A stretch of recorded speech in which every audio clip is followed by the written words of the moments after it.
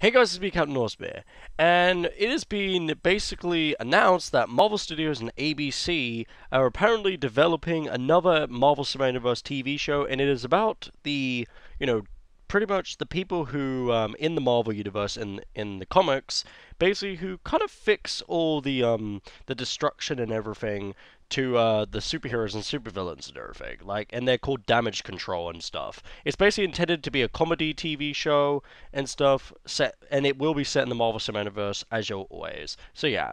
But I don't really know too much about Damage Control. I'm interested to see how it's gonna go. Apparently, it's like a comedy TV show, so we'll have to wait and see. Hopefully, there obviously is superheroes in it and everything, and supervillains, and yeah. So we'll have to wait and see how it goes. But leave a like and comment for your opinions, discuss more videos of more guys, and bye.